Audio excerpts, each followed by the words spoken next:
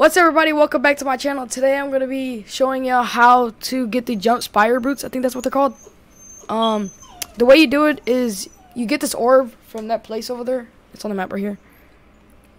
You go here and you kill the lady for it, and you pick up the orb, and it's going to be like a little shining light, as you can see right here. Like, it's like a shining light, and you go towards the shining light. And that's what we're going to do right now. So you go towards the shining light. And it does give you a low gravity effect when you're using it. But yeah, you're going to go towards the shining light. Now, I don't know where this is going to take me. Because I think there's different spots, probably. No. No? Okay, there's no different spots.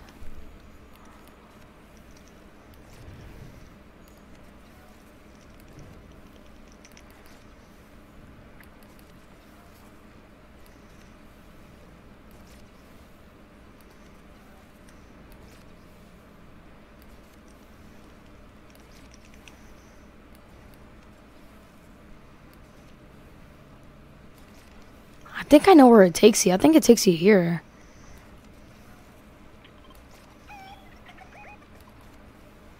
Okay.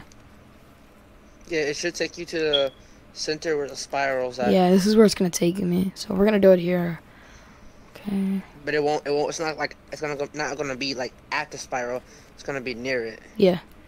Oh my God, there's a guy shooting me. No way you're ruining this. Thank you. We were just shooting at him.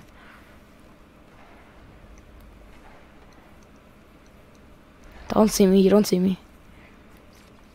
Can you go? I want to read the zipline. Oh, you cannot go with the zipline, honestly. Do not go on the zipline with it.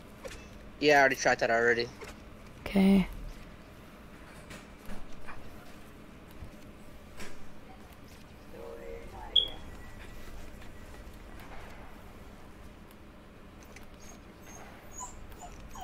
Okay, and then I'm literally taking forever to get on this ledge. Okay.